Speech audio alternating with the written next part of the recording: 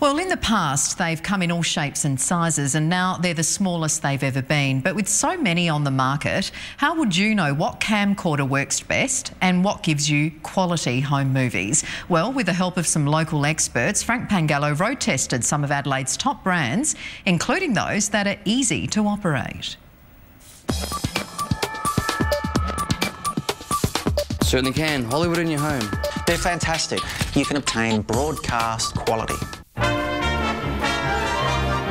We've been shooting home movies for over a century, from film to videotape, and now whiz-bang little cameras which record in high definition on cards the size of a thumbnail.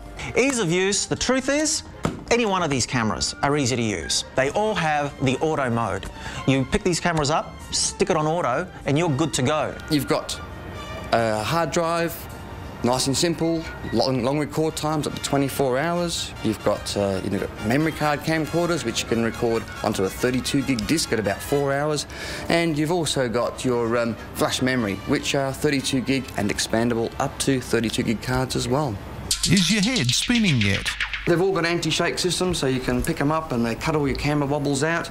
They have things like face detection, so if you have a person in a shot, it actually focuses in and actually frames the person, so you know that the person's actually going to be sharp. They've got things like face recognition technology in some of them, so you can actually detect faces and you can actually search the hard drive for people's faces that you may know. Oh yes, it's a Sony. This is the top of the range model.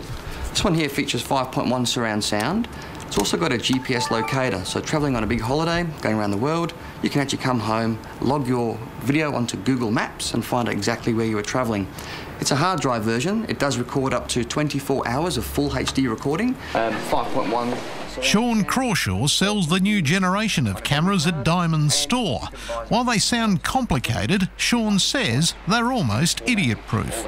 They all produce great cameras, and quality on any product that you buy now in high definition, you'll be very, very pleased with what you get. You can get a high definition camcorder for under $1,000 now, which for most people is affordable. The home camera now that shoots in high definition is almost double or more the quality of what they used to be on VHS days. Alex Fragnito is a cameraman with 7 News and Today Tonight.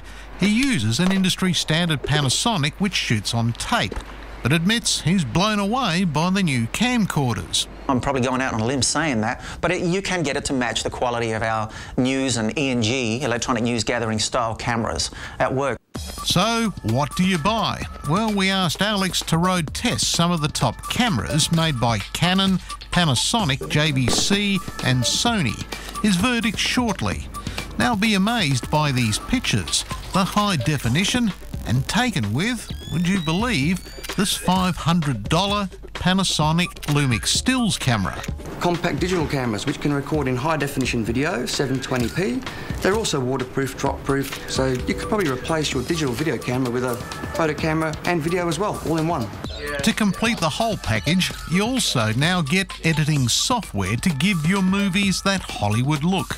All the time, Mum and Dad didn't use a lot of video, and that's something that we wanted to do with our kids growing up. So almost 3 or 4 times a week the camera comes out with the kids growing and doing different things, so we're able to capture it. Andrew Coburn, a product trainer with Panasonic, says cutting his home movies on his PC is effortless and quick. We use the one that came with the camera because you can put titles, edits over the top, you can merge scenes together, you can partially sort of trim things up a little bit, and that's good enough what we want it to do, so yeah. Hollywood at home. That's it. Now to those cameras tested by Alex Fragnito. What I like about them is they're lightweight, compact, ease of use, they're fast to start up. Certainly the SD, the solid state and the hard drive, those cameras, they don't take much time at all to be on the ready.